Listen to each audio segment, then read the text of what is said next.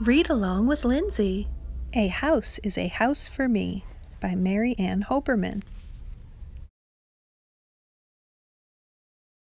A hill is a house for an ant. A hive is a house for a bee. A hole is a house for a mole or a mouse. And a house is a house for me. A web is a house for a spider. A bird builds its nest in a tree. There is nothing so snug as a bug in a rug, and a house is a house for me.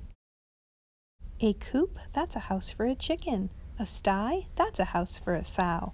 A fold, that's where sheep all gather to sleep. A barn, that's a house for a cow. It is also, of course, a house for a horse. A kennel's a house for a dog. A dog is a house for a flea. But when a dog strays, a flea sometimes stays, and then it may move in on me. Houses for rabbits are hutches. A house for a mule is a shed. A castle's a house for a duchess. A bedbug beds down in a bed. Mosquitoes like mud holes or puddles. Whales need an ocean or sea. A fish or a snake may make do with a lake, but a house is a house for me. A shell is a dwelling for shellfish, for oysters and lobsters and clams. Each snail has a shell and each turtle as well, but not any lions or lambs. Lions live out in the open. Monkeys live up in a tree. Hippos live down in a river. Now what do you know about me? An igloo's a house for an Eskimo. A teepee's a house for a Cree. A pueblo's a house for a Hopi, and a wigwam may hold a Mohi. A garage is a house for a car or a truck. A hangar's a house for a plane. A dock or a slip is a house for a ship, and a terminal's house for a train. A husk is a house for a corn ear. A pod is a place for a pea. A nutshell's a hut for a hickory nut. But what is a shelter for me?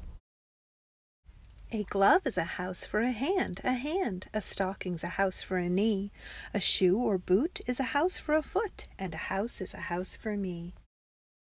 A box is a house for a tea bag. A teapot's a house for some tea.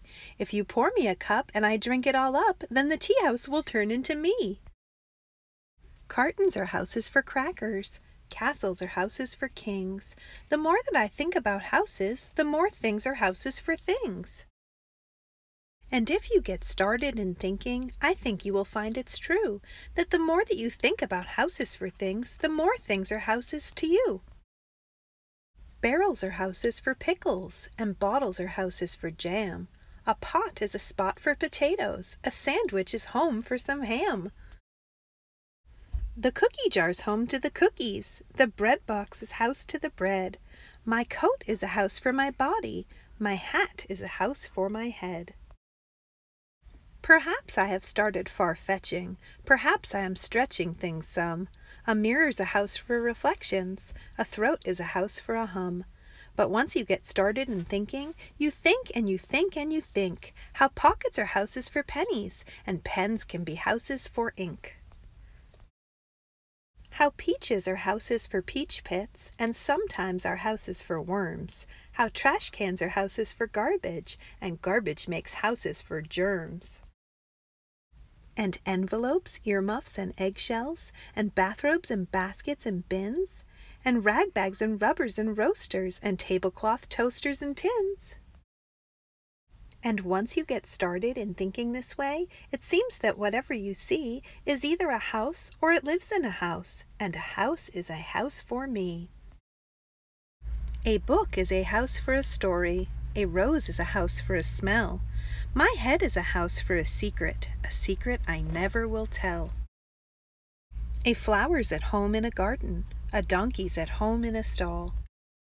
Each creature that's known has a house of its own. And the earth is a house for us all. Thanks for reading with me. Please like and subscribe for more fun stories.